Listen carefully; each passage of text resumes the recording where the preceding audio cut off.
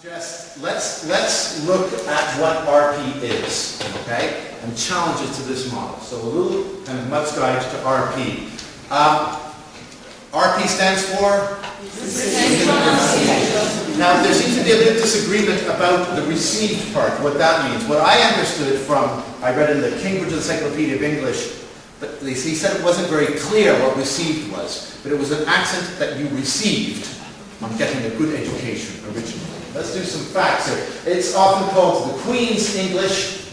There is no regional origin of RP. It is a sort of regionless accent, although it is associated with the south of England. It goes back as far as the 1500s, and it was first codified by this man here, Daniel Jones, in 1918, and for a long time was BBC English. I have a manual from the 1970s called Correct English from the BBC, and it still has sort of how to pronounce certain words and so on, and that's how it was pronounced on the BBC. BBC has changed incredibly now in terms of different kinds of accents. It's spoken today by less than 3% of the population, and there's a possible replacement. For a while they were saying would be something called estuary English, from the Thames estuary. The closest that would be is they said how Tony Blair spoke. Tony Blair's accent. It's not RP. And there's no American equivalent of RP. General American is the whole dialect, usually referred to General American and Standard British English. But there was no American exact same equivalent of RP.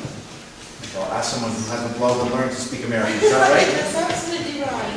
Okay. So there's no, yes, there's no RP is sort of posh. Now I've got an example of something from a listening that has RP.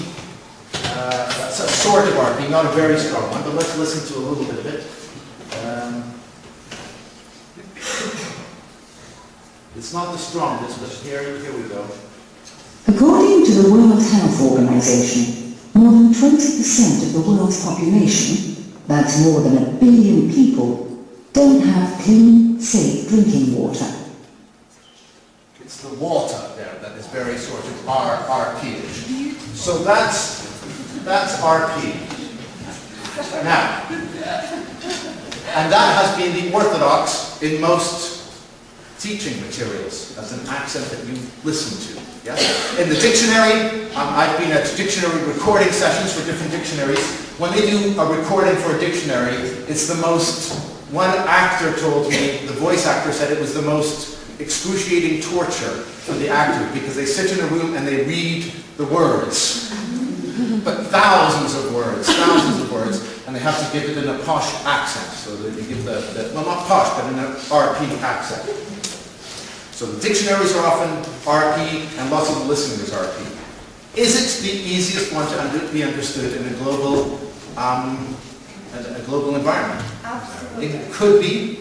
Some people say that, in fact, the closer you are, I've read one interesting article saying the closer you are to RP, the easier others tend to say that you will be understood. So, funnily enough, native speakers sometimes say it sounds kind of funny if you have too close an RP one, but non-native speakers don't.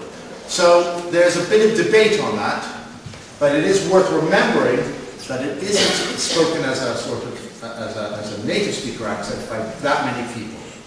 Is it what people say is comprehensible, or what actually is comprehensible? Because those are two different things. Yeah, I don't. It's what they say they think is comprehensible. But again, is that as a result of having been taught that this is the prestige accent, or not? I'm not sure. However, whatever the case is, there's a lot of money being made by accent reduction. Here's an example from a website. I took away the name to protect the innocent, but the website is, this is a website, well actually it is, the name is there, that offers accent reduction services. Sorry, Paul Mayer. So this is for native speakers and non-native speakers. If regional dialect holds you back, or English is your second language, you might need accent reduction. He's a leading authority on 2 pronunciation systems.